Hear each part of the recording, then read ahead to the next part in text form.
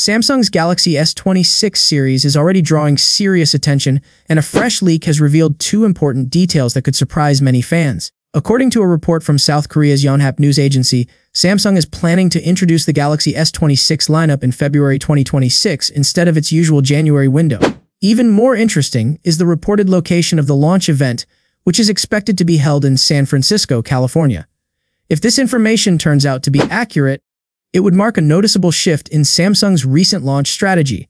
For the past several years, January has been Samsung's preferred month for unveiling its Galaxy S series. The Galaxy S25 lineup, for example, was announced on January 22, 2025 during an Unpacked event in San Jose. Moving the launch to February may not sound like a major delay, but it could still influence buyer behavior, especially for users who plan early year upgrades.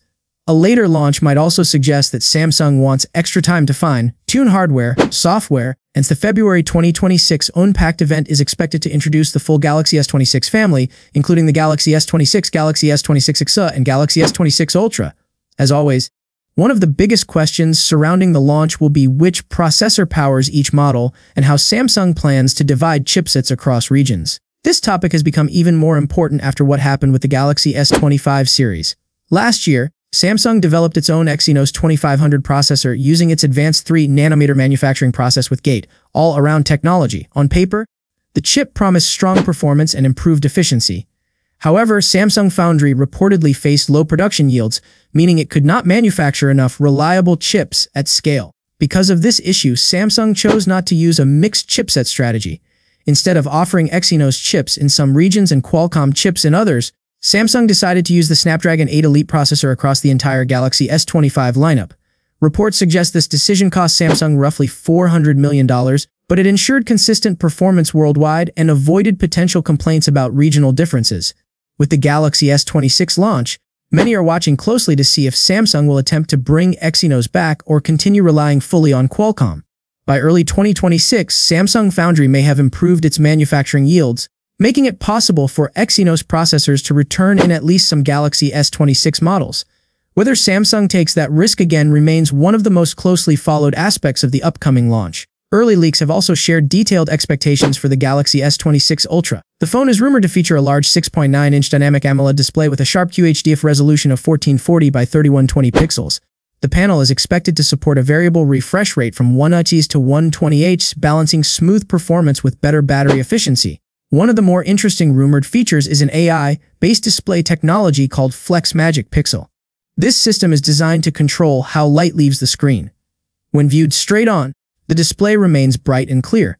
From side angles, however, the content becomes harder to see, helping protect privacy in public spaces without relying on software-only solutions. The Galaxy S26 Ultra is expected to include 12GB of RAM and storage options of 256GB, 512GB, and 1TB. A titanium frame is also rumored, continuing Samsung's premium design trend. Security is likely to be handled by an ultrasonic fingerprint sensor built into the display. Camera hardware could once again be a major highlight. The rear setup may include a 200-megapixel main sensor, a 50-megapixel ultra-wide camera, a 12-megapixel 3x telephoto lens, and a 50-megapixel periscope camera offering FFX optical zoom. On the front, a 12-megapixel selfie camera is expected. Battery details are still unclear. Some leaks point to a 5200 mAh battery, while others suggest Samsung may stick with a 5000 mAh cell yet again. Charging speed, however, is more likely to improve, with fast charging possibly increasing from 45 watts to 60 watts. This could allow the phone to reach around 80% charge in about 30 minutes. The device is expected to launch with Android 16 and receive 7 major Android updates. The standard Galaxy S26 is also rumored to receive meaningful upgrades. The display size could grow slightly to 6.3 inches, paired with a full HD fuzz resolution and a 1Hz to 120Hz refresh rate. RAM is expected to remain at 12GB, with storage options ranging from 128GB to 512GB. Camera hardware may include a 50-megapixel main sensor, a 12-megapixel ultra-wide lens, and a 3x battery capacity could increase to around 4300 mAh. The Galaxy S26 Fuzz is expected to sit between the two models, featuring a 6.7-inch QHD display, similar camera hardware to the standard model, 20GB of RAM, and up to 512GB of storage. Battery capacity may remain around 4900 mAh. Across the entire lineup, Samsung is expected to focus on better low-light photography, improved AI processing, and refined software. If the February launch rumor is correct, Samsung appears to be taking extra time to deliver a more polished Galaxy S26 series.